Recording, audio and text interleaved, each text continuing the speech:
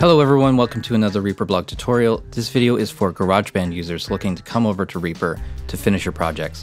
Garageband doesn't make that easy. This is take 4 of this video because I keep finding things that it does in a really odd way, to put it nicely. So let's try this again, and we'll go over to Garageband, and I've got an example project here. This project has 4 MIDI tracks and some Apple loops, and this process is going to be exactly the same if you have recorded audio, like vocals, guitar, things like that. I'm zoomed out on this project, and if you notice that the grid changes color around bar 33, and this is our end marker. When we freeze these tracks, that's the maximum length that these audio files will be. And if we don't change this, they're all going to be 33 bars long, and the tail end of these files is going to be around bar 16. It's not hugely important to change that, but I know that it's not needed, so I'm just going to drag that to bar 16.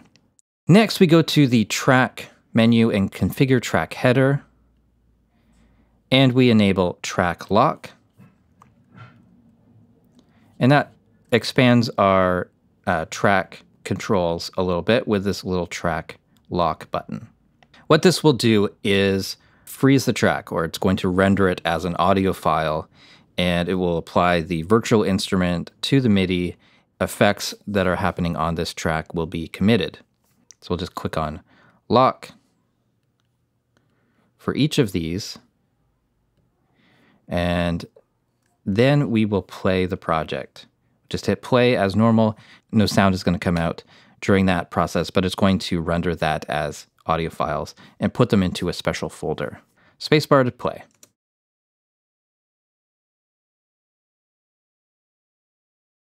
It's gone through that pretty quickly. I should point out that if I press A, there is automation for volume on these tracks. However, that is not committed when you freeze a track.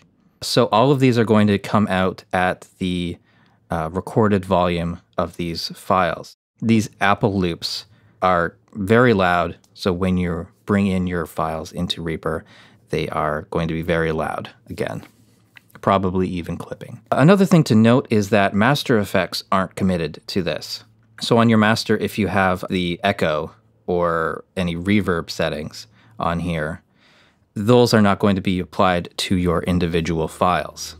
And finally, the volume in the transport bar at the top, that's not going to be applied to these rendered files. So a lot of limitations there, but we've got through it, and now let's switch over to Reaper. I know that this project is 100 beats per minute. Let's go over to Reaper, and I'll set our project to 100 beats per minute. I have no tracks in this project yet. Let's switch over to Finder, and here is my Garageband project.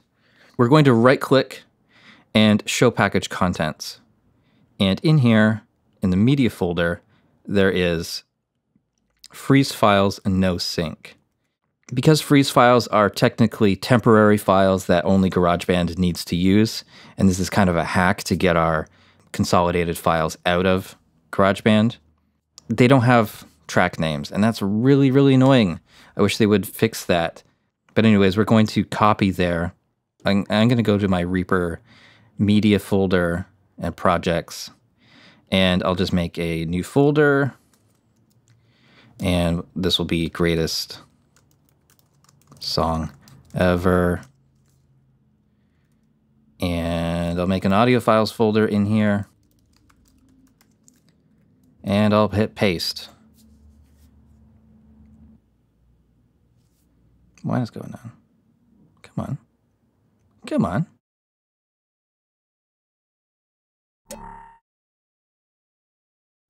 Make sure you save that project before you try to copy those. So I'm going to take these files, I'm going to drag them over into Reaper into this empty control panel area.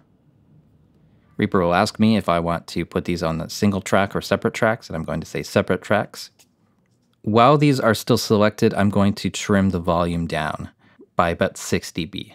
So I have a little volume knob, and so I'm just going to trim that down. I'm going to set them at -6 just to give us some room to work with, because all of these tracks had volume And there was also the master volume that was turned down in that project. Without that, these are going to be coming out way, way, way too loud.